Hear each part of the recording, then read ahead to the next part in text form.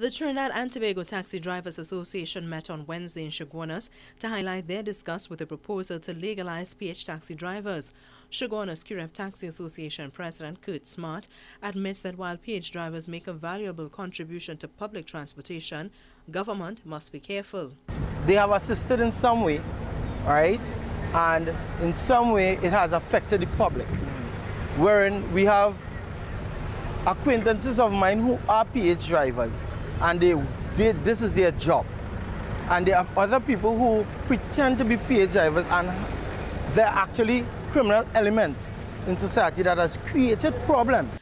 Richard Vaughan, head of the Belmont Taxi Drivers Association, says there is a genuine concern that some PH taxi drivers are involved in criminal activity, but he is also concerned that it may be hard for many of them to conform to rules and regulations.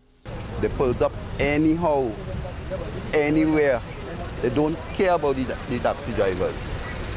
As my colleague was saying, they pull up on the stand and they oppose you. This is one of my concerns. The taxi drivers are calling on Works and Transport Minister Jack Warner to meet with them, but they complain that he is yet to even acknowledge a letter sent to him on August 22nd. They, however, remain resolute that PH taxi drivers should not be legalized. Legalizing PH really makes absolutely no sense. They have been here for so many years, and now that we are deeming them illegal, right, create a lot of questions. For CNC3, I'm Melissa Williams.